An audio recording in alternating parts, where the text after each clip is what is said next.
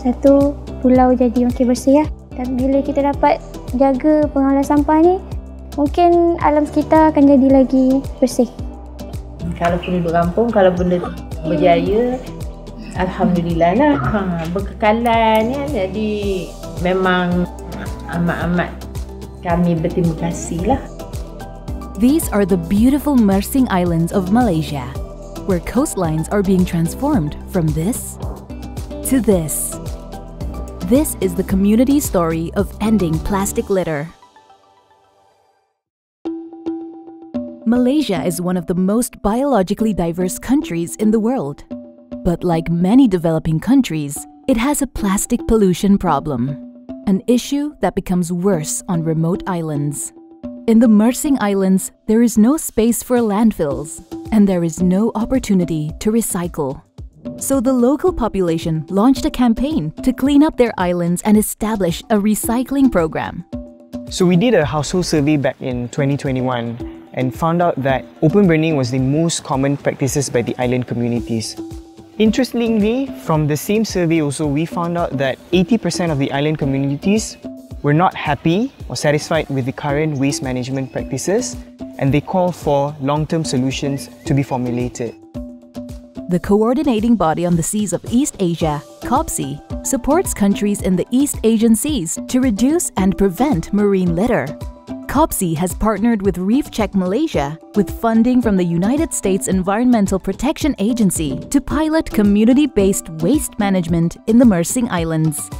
The aim is to give local communities the opportunity to manage their own waste system and access recycling services on the mainland.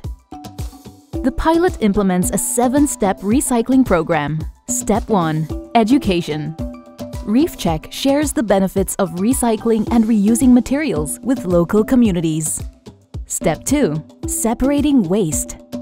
Community members are empowered to sort their household waste into glass, plastic, and aluminum. Sorting bins are constructed and placed nearby. Households then deposit their recyclables into bins, ready for pickup. Step 3. Collection. The waste is regularly collected and transported to a waste management center. Step 4. Compacting the plastic. Compacting plastic makes it easier to store and transport, so a compacting machine was provided to the community.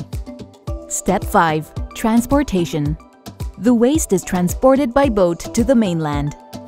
Step 6. Sale. There, the waste is sold to a recycling center and the plastic loop is closed. Step 7. Sustainability. The pilot showcases a viable business model that creates sustainable incentives for communities, tourism operators, and recyclers. The success of the Mersing Islands program relies on the cooperation of many stakeholders. Funding and technical assistance is provided by COBSEA and USEPA. Reef Check oversees the pilot on the ground and collaborates with state and municipal government agencies, community groups, and island tourism operators. The Mersing Island pilot builds on Reef Check's existing recycling program in the nearby island of Tioman and demonstrates replicability of the model. Locals here have found the program has greatly improved waste management and benefited communities and tourism businesses.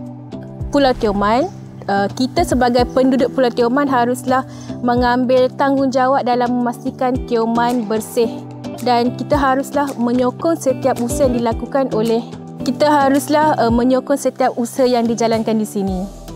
Residents of the Mersing Islands are looking forward to achieving similar results. Memudahkan semua pengunjung dan juga pihak pengusaha-pengusaha pelancongan serta penduduk kampung khususnya lah, untuk diorang kumpulkan barang-barang recycle dan tak perlu lagi bersusah payah nak uruskan sampai ke pusat pengurusan recycle di tanah besar lah. Satu program yang buat ni bagus jugalah, satu cara kan untuk kita didik. Hari ni harap benda ni berterusan dan mendapat sokongan daripada semua. So now, the island communities will not only have an improved recycling facilities, but also equipped with better waste management equipment. Ultimately, this will lead to healthier marine environment and improve the quality of life of the island communities.